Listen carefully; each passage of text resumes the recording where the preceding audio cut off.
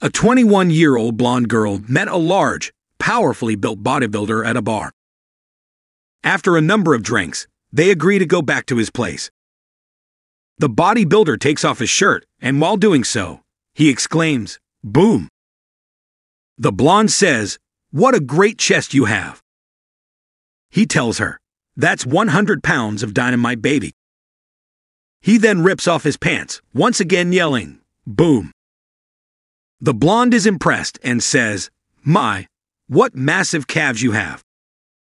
The bodybuilder tells her, "That's 100 pounds of dynamite, baby." He then rips off his underwear and exclaims, "Boom!" The blonde goes running out of the apartment, screaming in fear. The bodybuilder puts his clothes back on and chases after her. He catches up to her and asks why she ran out of the apartment like that. The blonde replies, "I didn't want to be around all that dynamite, especially when I saw how short the fuse was."